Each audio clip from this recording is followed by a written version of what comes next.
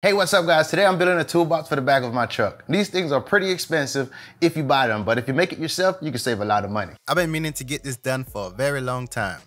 Big thanks to EcoFlow for sponsoring this video. EcoFlow is a leading energy company that has developed portable, renewable power station to keep you going whether indoor, outdoor, or at your home. This unit has just over 2,100 watt hours of available power and has the ability to power up to 15 devices at once. I've already tested this and it can power nearly every household device, including a toaster, refrigerator. I've even used it on a washing machine and so many other things. And this comes with the extreme technology that makes it possible to recharge this fast. It plugs into an AC outlet and you can charge it from 0% to 100 in an hour and a half. That's almost on par with this. No matter where you go, as long as you're within the Wi-Fi range of the unit, you can connect to the Delta Max using the app. And when you connect to it, you can read all sorts of data, whether it's the power consumption or the battery level, whatever you need to see, it provides it. The front of the unit is mostly USB related and the back of the unit is 120 volt related. And that means you can power just about everything you need from this unit. My main need for this unit is having it as a backup during hurricane season. So for the rest of the time, I'll likely use it here in the back of the truck if I'm going places or I'm doing work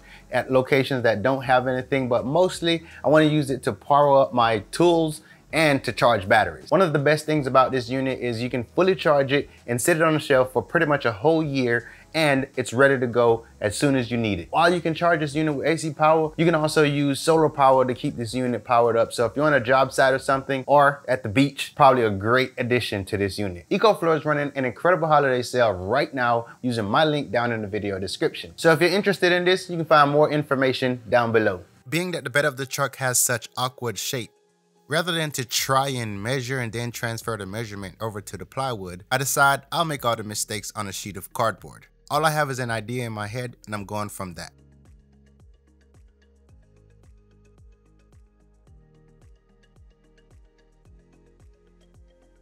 This is pretty much what I have in mind, and it can be flipped for either side. I'm trying to figure out how much space I need between the toolbox and the side of the truck.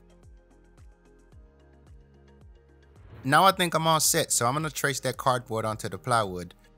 And this is where it begins. I'll be using a jigsaw to cut the lines.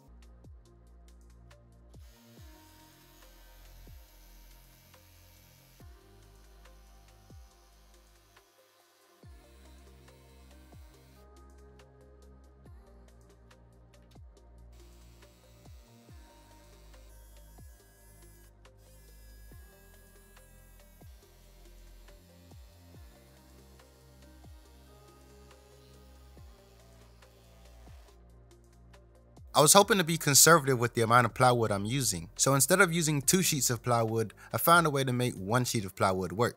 I cut a piece of the same plywood to extend the panel that wasn't long enough. And to do so, I'll be using pocket hole screws, but in this case you can also use dowels as well.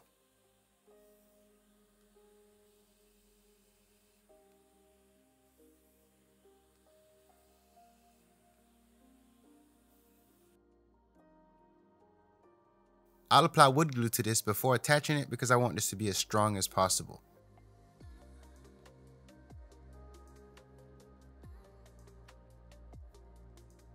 After joining the 2 pieces of plywood, I now have 2 panels, one for the top and one for the bottom. And for the next sequence of cuts, I'll make those over on the table saw.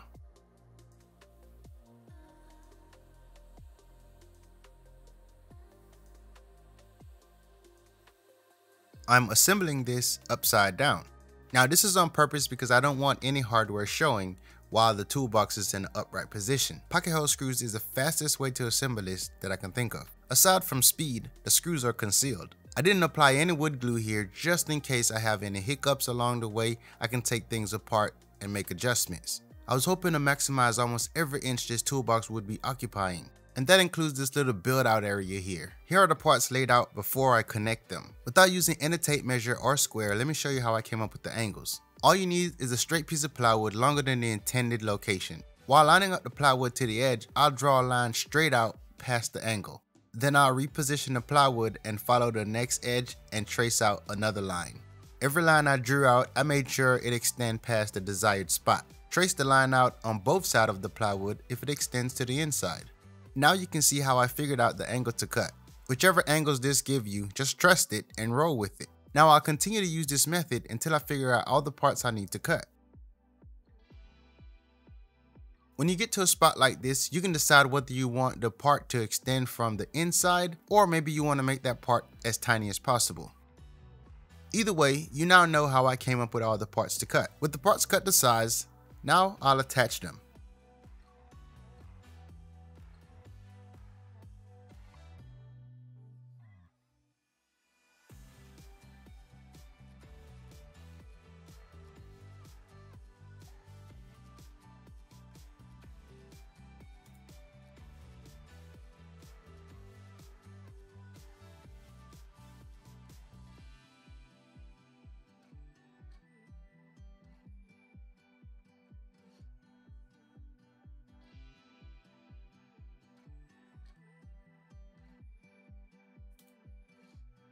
With that entire side connected, now I'll attach the inside panel. You may notice this panel has a two-tone look to it, and that's because I joined two scrap pieces of plywood together. Anything to avoid cutting a new sheet. The plus side here is that it will be hidden.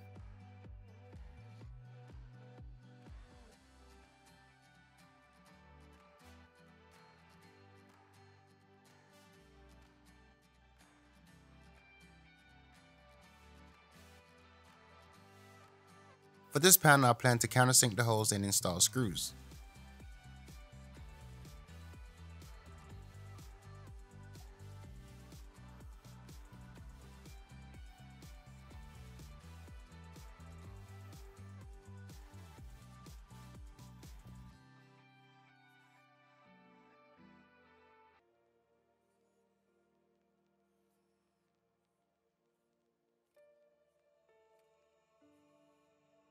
Now, I'll move the focus over to making the drawers. I built the drawers using 1/2-inch plywood. I was planning for rabbet joints on the drawer. After doing a few test cuts, I realized the plywood was chipping. This is not the greatest quality of plywood. It's mostly used for subfloors. With that in mind, I would do simple butt joints using wood glue and nails. My two options here are 1-inch nails and 1.5-inch nails. I'm using 18 gauge nails, and either one of these would work. I applied wood glue to the plywood and joined the two parts together. While they are held, I'll shoot a few brad nails in.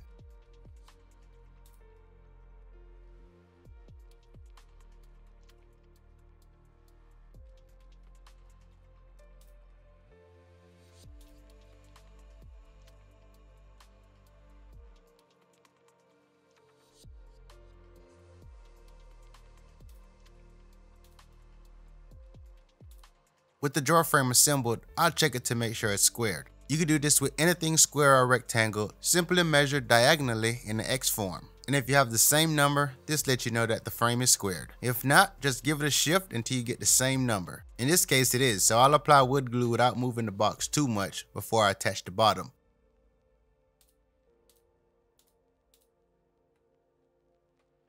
Just like the corners, I shoot brad nails in the bottom to hold it in place. The first drawer is complete, so let's make a second one.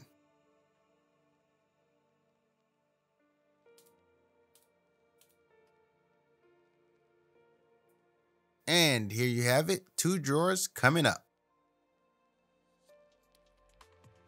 The drawers I made are extra deep compared to a standard kitchen drawer. I came across these drawer slides which should work perfectly with the drawers. They're heavy duty slides, and as you can see, they extend quite a bit.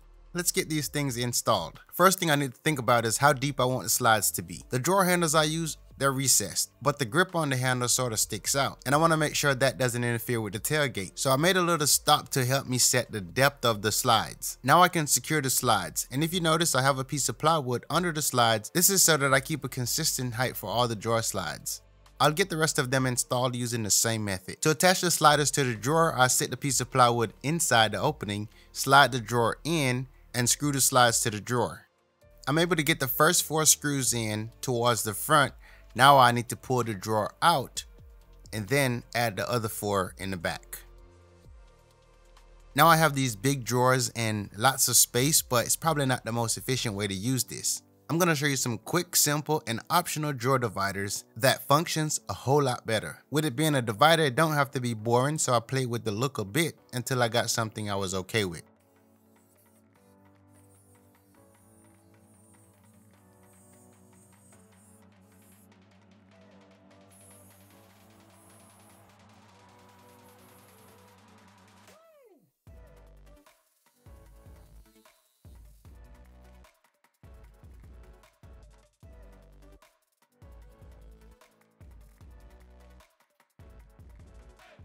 I want the dividers to be removable and toolless, so I'll make them slide into each other. To avoid making the channel too tight, I folded a sheet of paper to act as a spacer, and that little bit of space is just enough for this piece to move freely.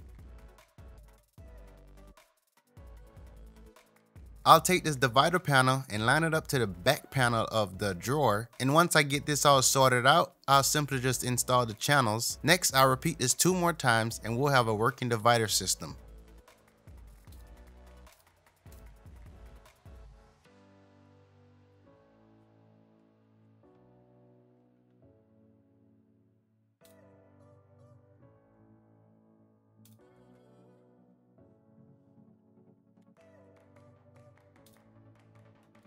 You can go from a full open space drawer to dividing it into 2 space and then 3 in a matter of seconds and tool free. I did a similar thing in a large drawer, but there's only 1 divider here. I can decide which slot is more convenient. The handles I want to use are recessed and they need to be routed in. So I'm going to show you how to make a simple router jig so you can route in these handles. I took the measurement of the back of the handle and transferring them to this piece of wood. Once I cut out that middle section, it would then be a router jig. Because I have to route in 2 handles, it's worth the extra effort to make a jig.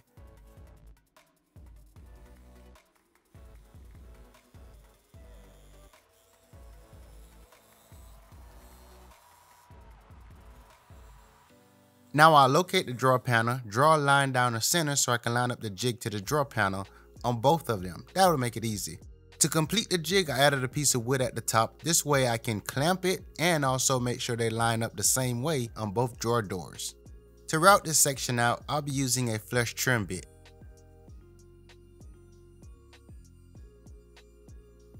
The main thing here is to keep track of how deep you need to route. In a perfect row, you want this hole to be at the proper depth on the first try before removing the jig. So whatever it takes, be resourceful and measure the hole to make sure it's at the proper depth before removing the jig.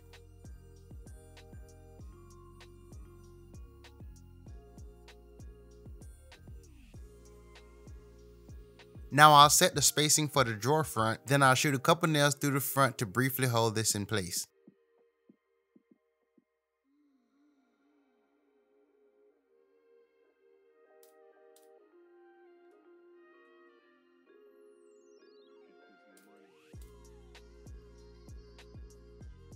Finally, I'll pull the drawer out and add a few screws from the inside.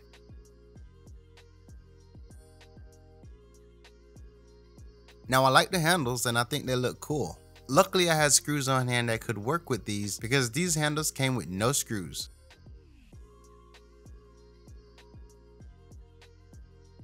Now I'm going to opt out of adding a lock, but if I were to add something, it would be one of these. I'd mount this latch in the center, drill a hole, then engage the lock to hold the drawer in position. At this point, I put the toolbox in the truck just so I can get a feel for it. It's not secured, it's just sitting. I feel pretty good about getting a few sheets of plywood in here. If there's ever a time I'll need the entire truck bed, I can simply pull this entire thing out in less than a minute.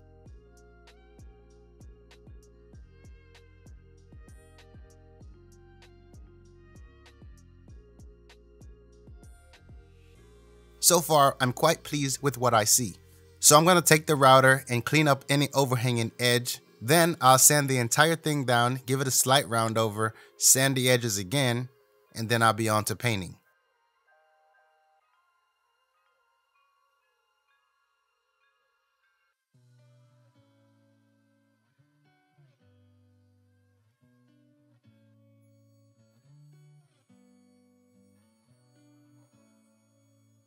I won't paint the entire thing, but I'll paint enough of it so it feels like it belongs in a truck.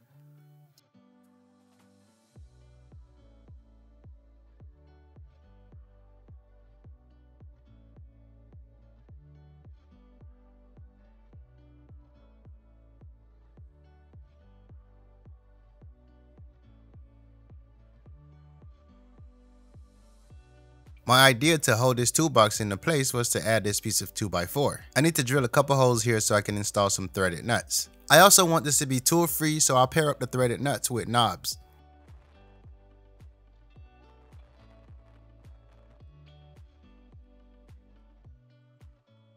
I cannot recall where I got these heavy duty brackets from, but they came in a package with something and I just held on to them. I drilled through the 2x4 and used a screw, a washer, and a nut to tie it all together. I would have likely used these brackets if I didn't have the black ones.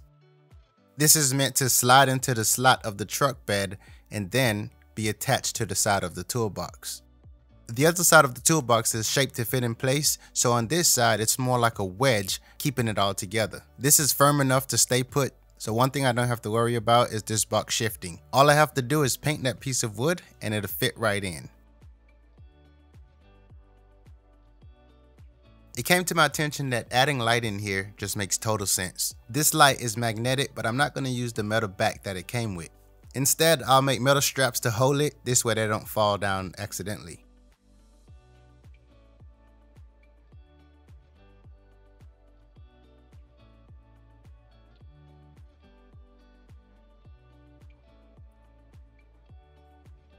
Finally, I'll secure the light with straps and screws. The lights come with a few features. You have to cycle through those and see which one you like. Right now I have it on motion during the day, but you can switch that feature off so it only operates at night.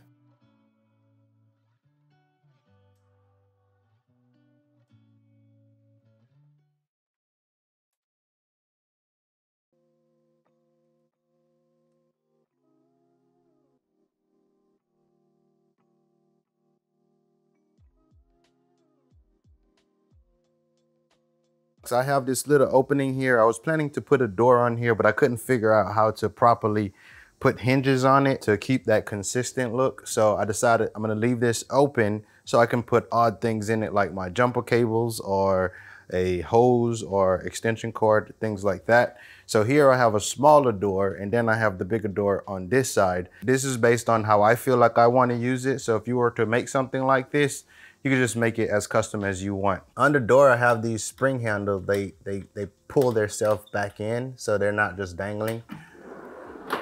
Right now, this isn't properly laid out how I would want to use it, but just to show you guys, here you can put odd things in it. You have 3 departments here, and if you want to take this apart, you can pull all these dividers out. And in this section, I have 1 divider in here, so we can either move this here or keep it in the front. But if you want to add 2, you can just add 2 in here. That's pretty simple to do. Obviously, I have a cover on the truck. This thing will be dry most of the time, but if you were to build one of these and you don't have a truck back, I would more likely say waterproof this and drill holes in the bottom just in case water get in it, it can come out. Being that I keep the back of the truck locked, I personally don't see a need to add a latch on here, but if you want, I would center it up with this lock and that's how I would install it. So over here I have the EcoFlow unit and I think it's a good spot for it. All right guys, so that is it for now. I totally enjoyed doing this build and I hope you enjoyed it as well. If you liked the video, go ahead, smash a thumbs up, and if you have any questions, drop them down below. But in the meantime, if you ain't already, subscribe to the channel and I'll catch you on the next one.